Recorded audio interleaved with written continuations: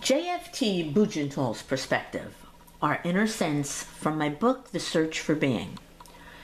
Our ability to sense our inner being, J.F.T. Bugental said, is often crippled in families, in schools, despite the best of intentions, which often teach us to ignore our inner promptings and instead to conform to an image of how we learn we should be.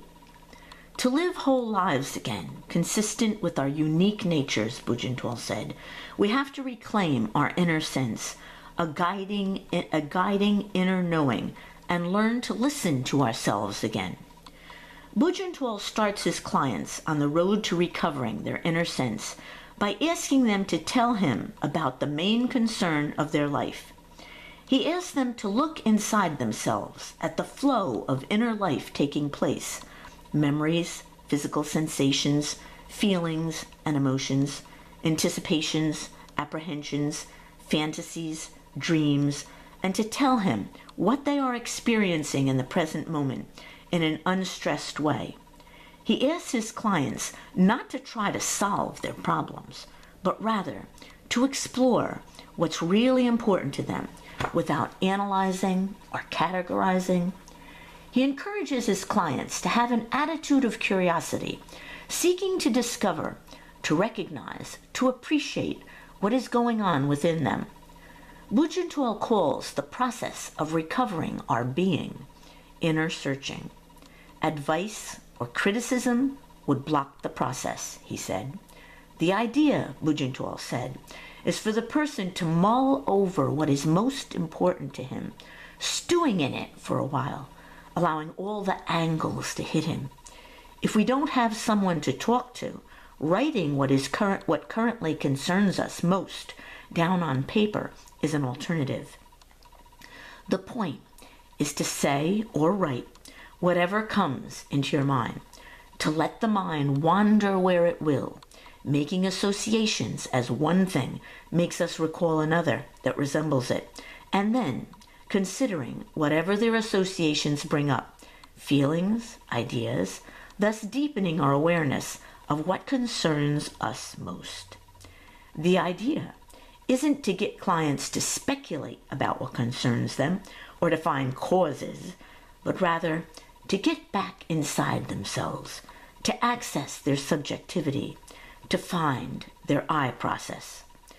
Bugental uses the term I process to designate what he calls our feelingful awareness, the process of being that goes on within us.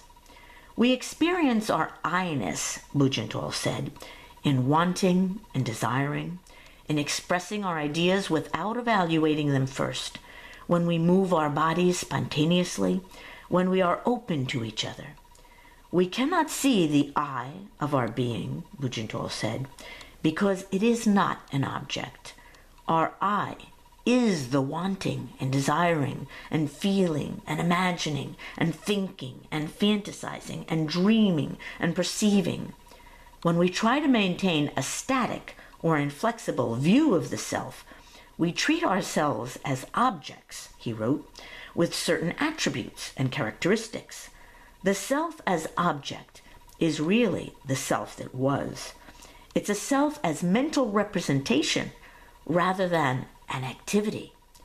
There is a difference, Bugental emphasizes in his books, between our self-concept and our whole being. To understand the self as doer or the self as subject, we have to get back inside ourselves and experience it. I am the crest of a wave, Bugental wrote, that always has moved on by the time the wave can be identified. Who you were is dead, he said. What exists is ever moving, ever changing. My true identity, Bugental wrote, is awareing. I am not the product of these processes. I am the process. Human awareness, Bugental said, he has given us every major invention we have. Imagine the potential for change, he said, when you start to focus your awareness on your own being.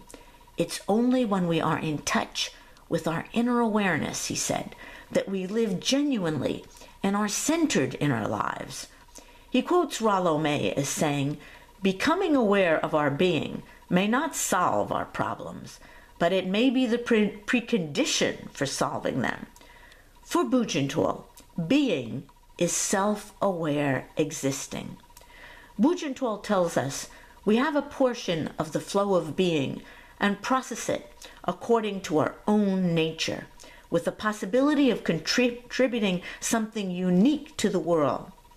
Our subjectivity is, he believes, the seat of our individuality, our uniqueness.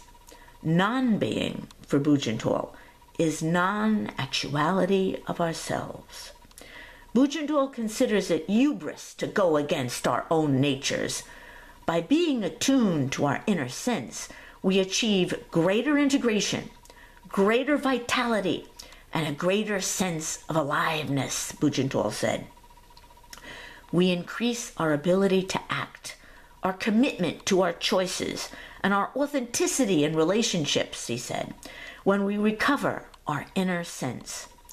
Recovering our inner sense, Bugental said, is a way to achieve major life change, to break lifelong patterns, and to achieve new perspectives.